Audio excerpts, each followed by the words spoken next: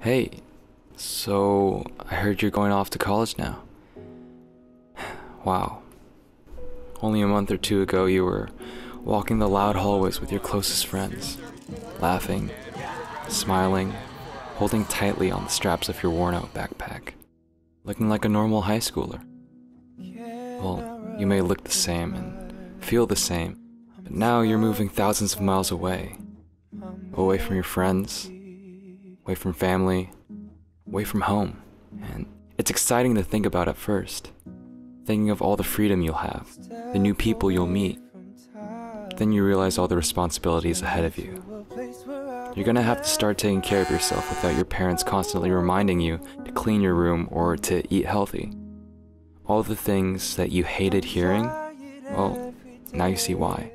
Those inspirational quotes that you hastily listened to, like how your fate and your future is all determined by you, it's now scary, because at the moment, it just feels too real.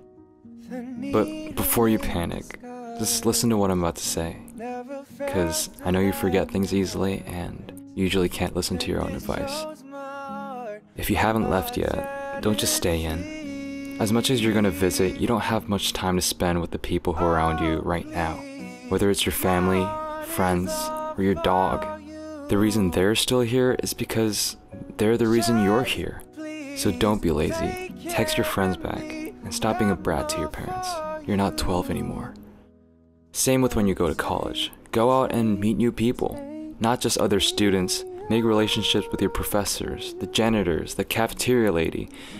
Whether it's for making friends or for business, it's up to you to put yourself out there. Live healthy. You don't have to follow the outdated college stereotype of eating ramen every day.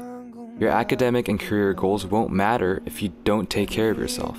And don't use your hard-working mindset as an excuse to overwork yourself anymore, because no one cares. It's more admirable to be getting things done while managing your time. Balance is a good thing. Have fun, but know your limits. You've calmed down a bit because you're older now, but you're still young, so just chill sometimes, okay? Call your parents. There's no such thing as you don't have time. Your parents raised you for 18 years and you can't take a few minutes to ask how they're doing? You are going into an unpredictable career path, which means you're gonna have to put in the work. When others fail 10 times and give up, fail 11 times, 12 times, 20 times, until you succeed. Let's go. Others, even the people closest to you, may stop believing in you from your lack of progress. But if you give up too soon, you'll never know if you could have succeeded after one more failure. Life is too short for regrets, so keep doing what you want to do. Take a minute every day to be thankful. Whenever you complain to me, it's so annoying because I don't think you really understand how grateful you should be.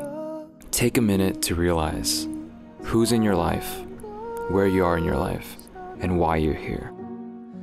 I'm just gonna add one more thing because I don't know when I'll get to talk to you like this again, but as I said before, you are in control of your life. Where you go and what you do is now all up to you. No training wheels, no floaties.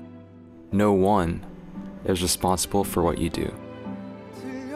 I truly believe in you, and wherever it is, I know you'll get there. It's just you against the world, kid. Good luck, and keep in touch.